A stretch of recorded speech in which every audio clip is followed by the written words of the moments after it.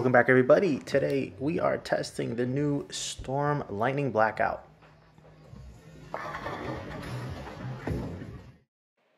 If you like what we do, follow us on Facebook, Instagram, YouTube. Don't forget to subscribe and check us out on Patreon. First impressions, the Lightning Blackout feels like more ball than it should until it doesn't. Okay, let's get into it.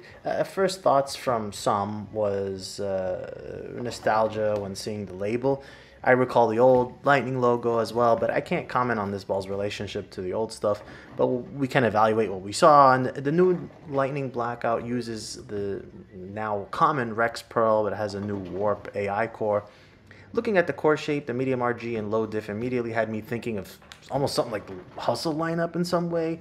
So I immediately thought this ball would probably punch above its weight.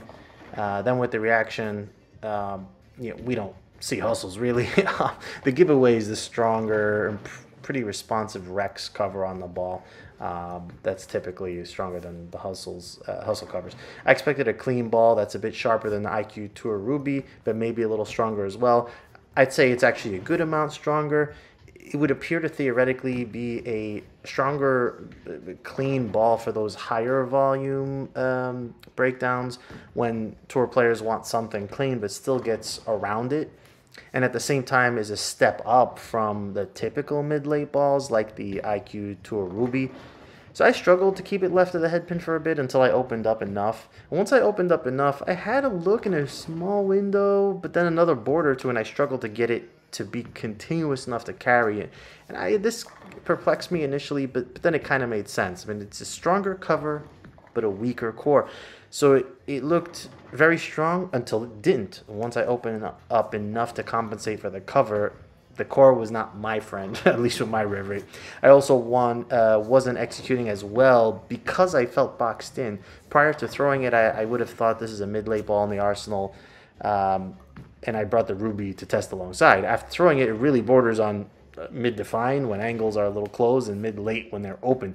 That either makes it a chameleon or sort of unusable. The other thing of note is that I feel this combination really seems to make the ball roll probably more forward than I anticipated.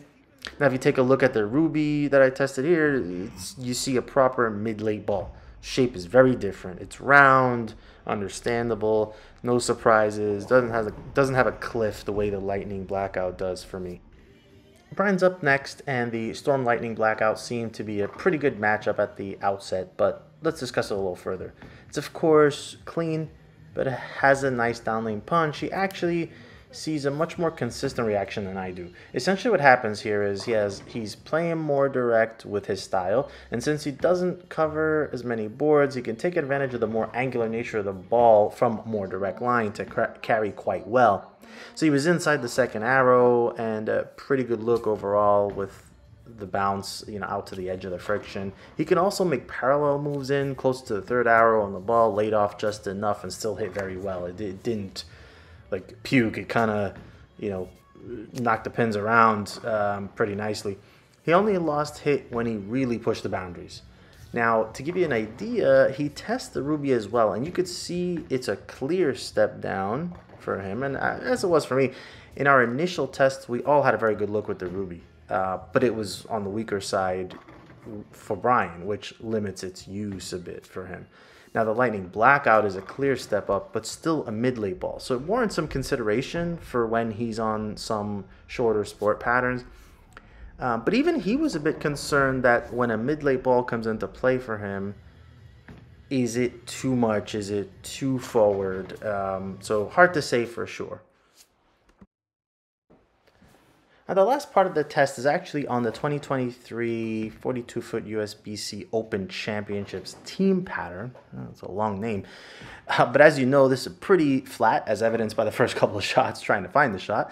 But when I do, it looks pretty good. Naturally, this is probably too clean a surface to actually use if I was, Vegas or wherever Nationals goes. But you can clearly see how strong the ball appears with that punchy back end where you have really different than a house shot look, oil and then a clean back. And it sees friction, really picks up revs, and kind of goes sideways. I would say it's a bit too punchy to actually use. Again, just a really quick look on the Ruby, and you can see how much more calm it is. So even though the Ruby is a shiny pearl, it can be used here. Strike and 7-pin, those are pretty manageable leaves as opposed to, strike, face, strike. Ultimately, it's going to be interesting to see, where this goes. We'll come back to test with Tyler, as I believe this could be a pretty decent step down ball for when you really need to open up the lanes and there is some friction. Additionally, if your game is conducive to more direct shots, there's a possible play here as well. Either way, I think it fits in the mid-late to mid-late plus category in the bag.